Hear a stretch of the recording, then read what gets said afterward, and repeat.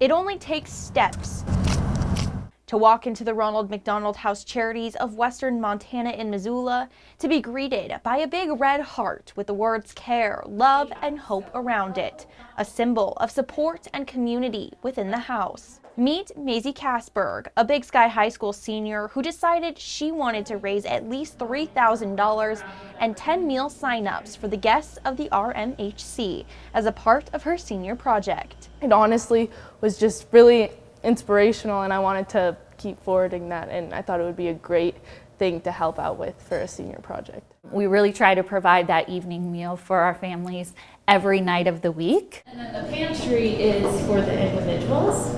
These evening meals are often referred to as the cornerstone of the Ronald McDonald House because it is a time where families going through similar battles can gather around that big kitchen counter. So that mealtime is really an opportunity for our families to sit down with other families who are going through very similar situations and have somebody to talk to. So it's really so much more than just providing a nourishing meal. Guests stay here at the Ronald McDonald House because within steps, they're at the hospital. The Tickner family has been guests at the Ronald McDonald House multiple times. The first time warranted a stay of 5 weeks, and this time, a stay of up to 2 months. The stress of not having to prepare a meal is just that much more important when you're away from home and you're already stressed to the max. For Maisie, her goal is not only to raise enough for her senior project, but to inspire others to support a local organization. And I'm super glad that I kind of